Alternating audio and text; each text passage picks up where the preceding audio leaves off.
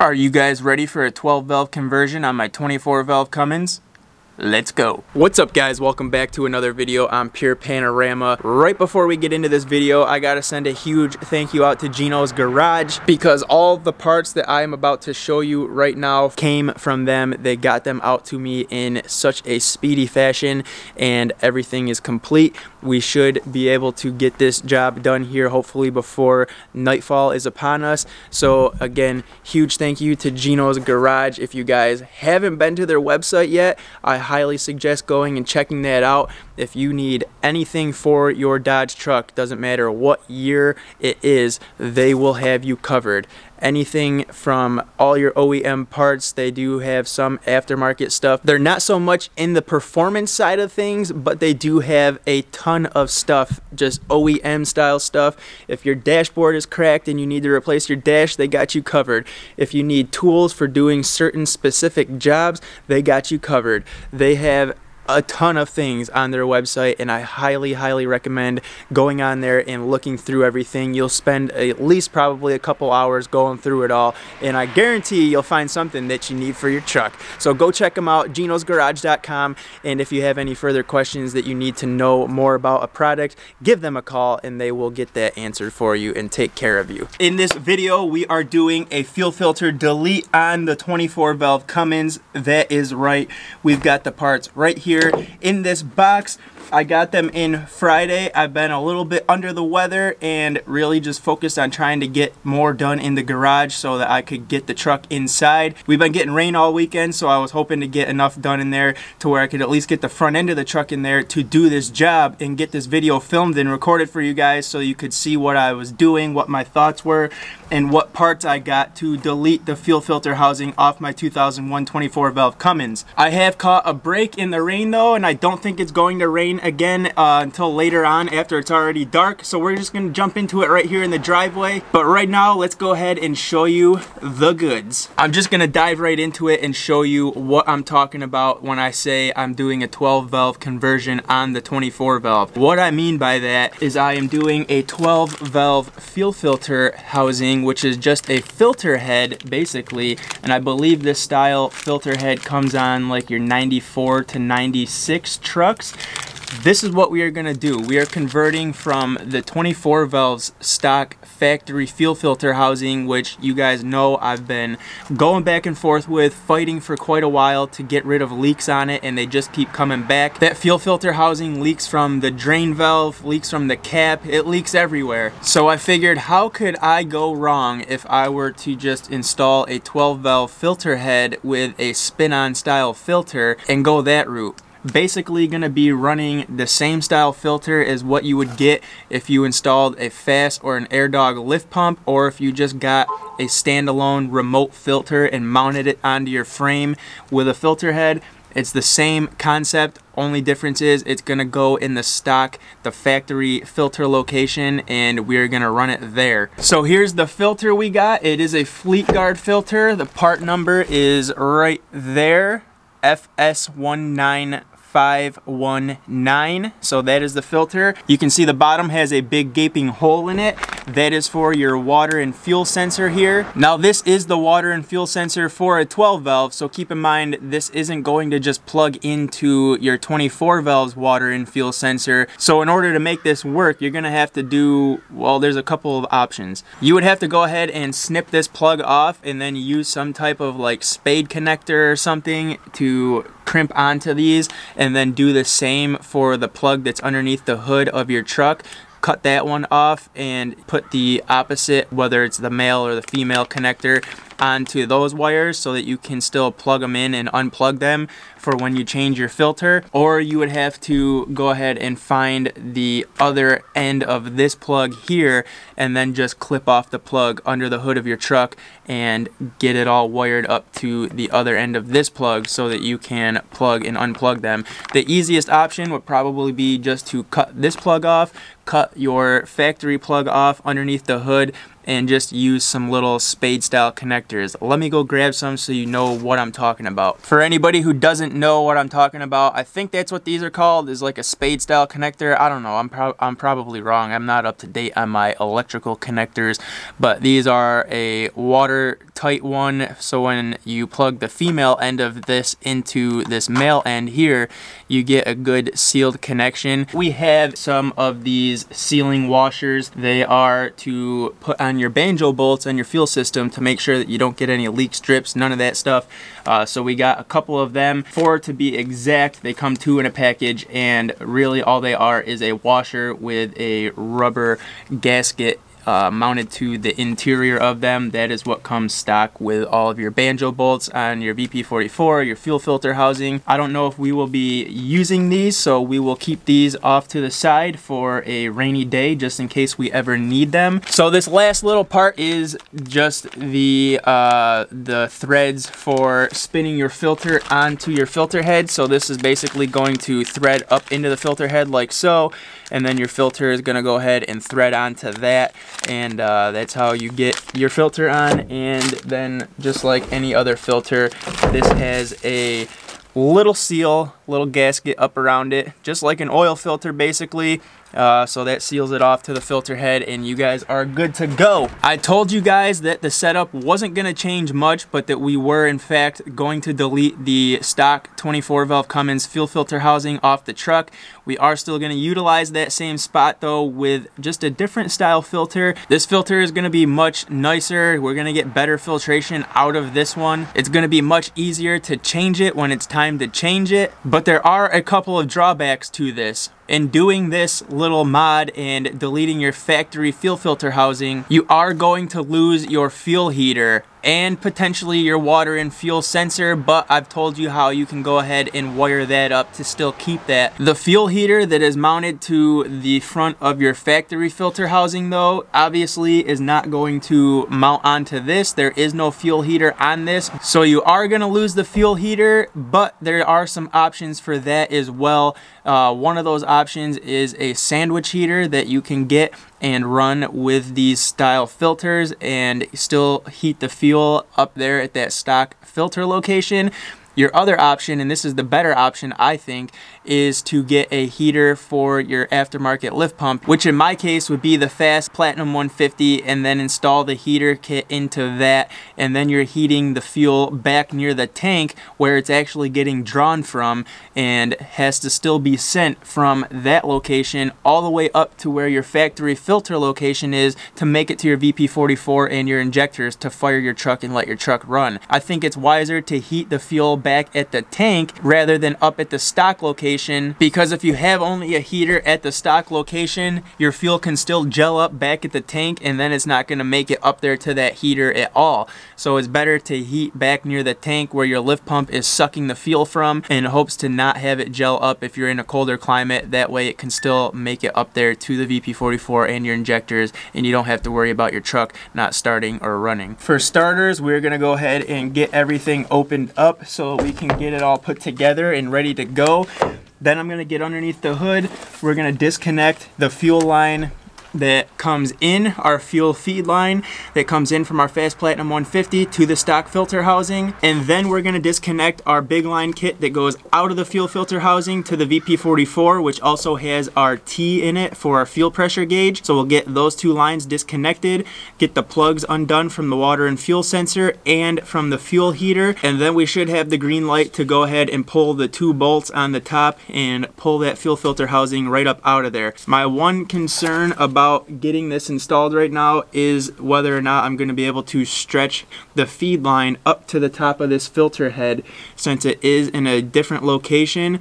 I'm hoping that I have enough slack in my feed line from the Fast Platinum 150 to reach that. If you look at this one end here, you can see that it is all set up for an Allen key so that you can tighten it up into the filter head and hopefully not have it fall out on you. And then obviously that is the end that the filter will go on. So if you do this to your truck, make sure you're putting it in the right way so that you don't have any issues down the road. That is also the hole that your fuel is going to come back up out of and then go through that line to the VP44 VP44 injection pump on your truck. They do sell these kits on Gino's Garage for the 98.5 to 99 VP44 trucks, but not for the 2000 to 2002 trucks. But all these style filter heads are basically compatible, I think from like 89 all the way up to 2002. They should all have the same location for these two bolts and all mount right in the same location on the side of the engine. So they should work for your 2000 to 2002 trucks, and hopefully I'm here to show you how. You need a 5/16 Allen to tighten this up into the filter head, and then your filter is literally just going to thread onto this bad boy like so, all the way up till she seals.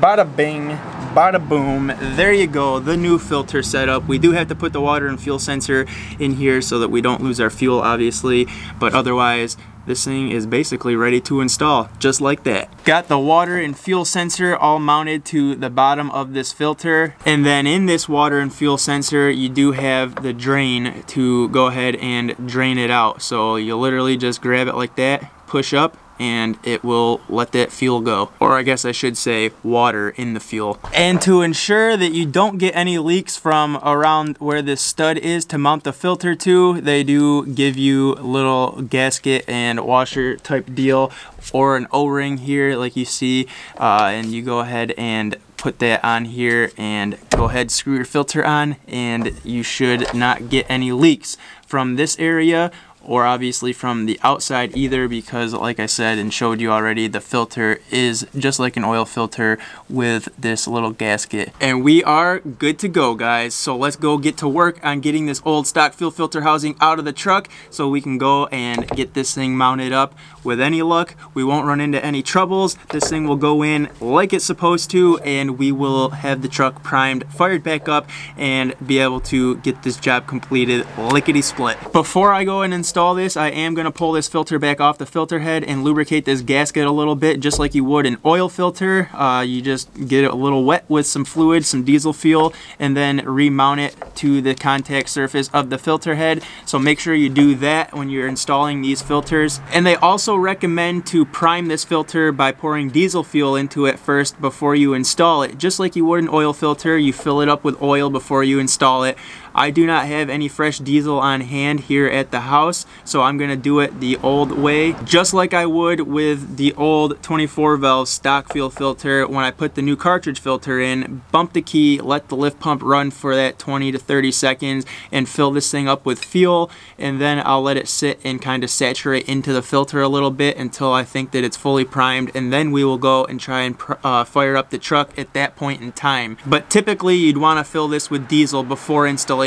And they say to do that because they can take a little bit of time to fully prime and get soaked with the diesel fuel. So if you do it the way of the key bump, just let it sit there and soak for a little bit after it's all filled up, a couple cycles of the key bump, and then you should be good to start the truck and not have any issues.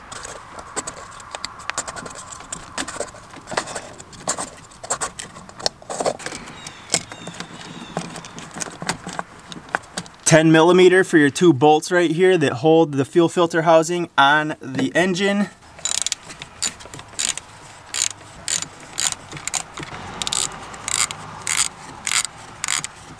And just like that, guys, this old fuel filter housing is removed from the truck and coming out. Now that we have this girl out of there, I can show you some stuff a little bit closer. So right here is your water sensor for your water and fuel light that's on the dashboard of your truck. Like I said when I showed you the new filter that's going in, we still have that, but the plugs are going to be slightly different, so we're not going to be able to utilize that unless we splice the connections together with some new connectors, which we will down the road. This is your fuel heater right here, so we are going to be deleting that 100%. Unfortunately, our new filter setup does not have the fuel heater, but we do have those couple options that I already discussed. We have sandwich heater option that I will show you in another video, because this video will probably be a little too long. So when I give you the update as to how this new filter setup is working, I'll show you the sandwich heater option. But then there is the dreaded drain valve that we just put all the new O-rings on and finally got that thing to stop leaking. But we were still getting a pretty decent leak from up in here somewhere. The 98.5 to 99 trucks actually have a slightly different design to their filter housings, and they have more of a steel cap up here, and their heater is up in the cap. If you have a 98.5 to 99 truck, if you live in like a warm climate or whatever and want to delete that fuel heater, they do have fuel heater block off plugs. So like I said, guys, go on their website and check it out. They have anything and everything that you would need for your truck, OEM, factory parts, and then some upgrade stuff, but just not like performance upgrade stuff. For now, I need to pull this fitting and this fitting here so I can hook up both my fuel lines, the feed line, and then the big line kit to go to the VP44,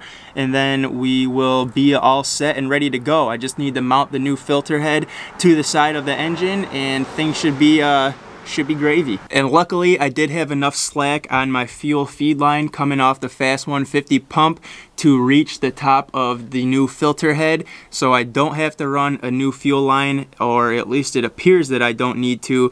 I just had to undo where it was mounted to the frame, couple zip ties, no biggie. Gave me the extra slack that I should need, and then I'll just crawl back down underneath there, re-zip tie it after I get everything hooked up, and make sure that there is no kinks in it where it wraps around from the fast and starts to make its forward progression up towards the new filter. Dripping goddamn diesel fuel all over my tailgate. Oh well, I love the smell of it. We got a 17mm connection down here on the bottom for the big line kit that goes to the VP44, and then I believe this one is a 3/4. Oh, maybe not. Maybe it isn't. It looks like it. Yes, it is a 3/4. There we go. They did use one of those sealing washers on this connection here, but I'm actually going to take that off just so we have a fresh one on there. This one was just protected by an O-ring. I'm actually going to peel that off as well, and I'll use another sealing washer on this one.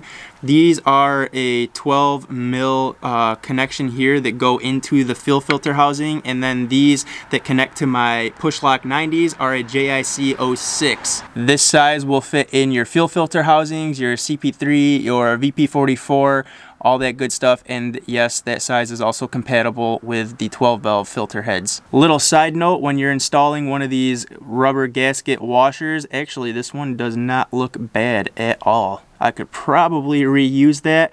We'll keep that as a spare just in case we ever need it, but we are going to put a new one on. But when you are installing one of these, best bet is to thread it on just like a nut. Do not try to press that down because you'll just rip that rubber gasket right out of there. What I would really recommend is just getting it started on the end there so you have enough thread showing to thread it into whatever you're putting this fitting into, and then go ahead and tighten this fitting down and let it kind of naturally do its thing. Same O-ring kit as before that I showed you when we did the new O-rings in the drain valve on this old housing here. The two that I just used are the same size. They're 11/32 by half by 5/64 thick, so that should do the trick. Actually, they look about the same size as what I pulled off from this fitting here, and that thing I didn't ever get any leaks from. Got both of our fittings installed on the filter head. Like I said, the 12mm end goes into the filter head itself, and then these are a JIC 06 connection for my 3/8 push lock 90s so that those can connect onto there, and we should be in business. Once I bolt this on, connect up my 90s, and we are good to go. And you can see the shininess on the gasket on top of the filter. I did lube that up a little bit with some diesel fuel, and I'm going to reinstall that right now onto the filter head, and then tighten this thing up, make the connections with the lines, and then get this filter primed.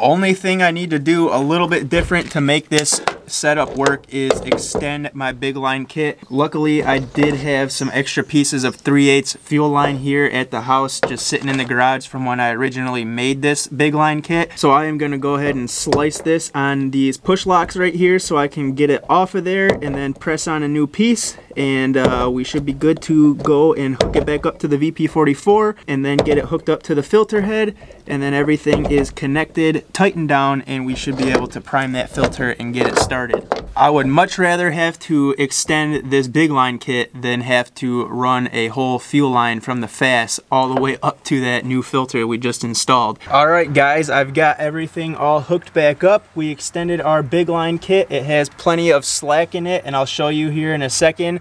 Just got to plug in my fuel pressure gauge right now and get that taken care of.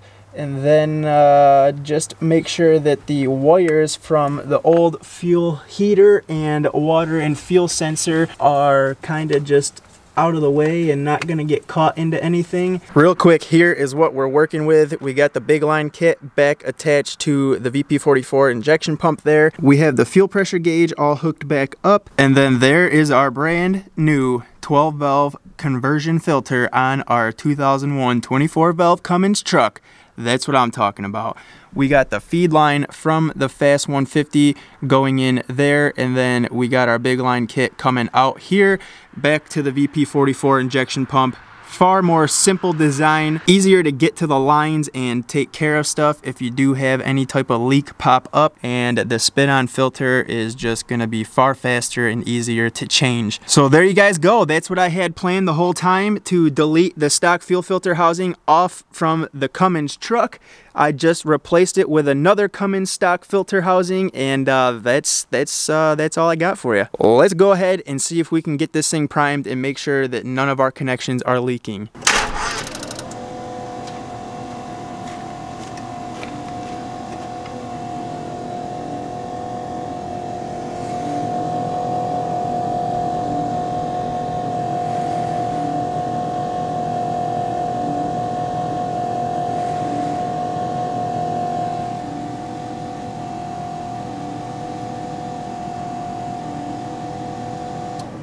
That is where I'm going to wrap this one up though. I think this video has been long enough to give you guys as much information as I could on this and kind of show you what I did to make this happen. Now it is going to involve some modification. If you still have a 100% stock fuel system with stock fuel lines, you're going to have to modify those lines a little bit to make this all hook up and connect on your 24 valve. If you have a truck from 2000 to 2002, if you have an aftermarket lift pump already and you already have a big line kit on your truck, then it's as simple as just connecting your old fittings from your stock fuel filter housing into this new filter head and rehooking everything back up. If you don't have a big line kit yet, it's very simple to make one. Just order yourself a couple of those 90-degree push lock fittings, a foot of that 3/8 fuel hose, and then connect it all. Very simple to do, very good thing to do for your truck. As for now, I need to get underneath the truck and zip tie that feed line back up to the frame of the truck so that it's not floating around, and then this job is 100% done for me. Remember to go and check out Gino's Garage, ginosgarage.com. They have a ton of stuff for your trucks. If you need anything, they will probably have it there on the website. Go give it a look and see what they have. And like I said, if you have any questions about anything, or you just don't know where it is on the website, you can't find something, call them and they will help find it for you and take care of whatever you're looking for. Don't forget to hit that thumbs up button for me on your way out, especially for the fact that we just put 12 valve parts on the 24 valve. Mind blown, bro. If you're stopping in for the first time, you're new here, hit that subscribe button, join the family. You know you want to. You don't want to miss out on what we have coming for the winter, for next summer. Join the family, become part of it, make it stronger, and I will see you in the next video. Peace.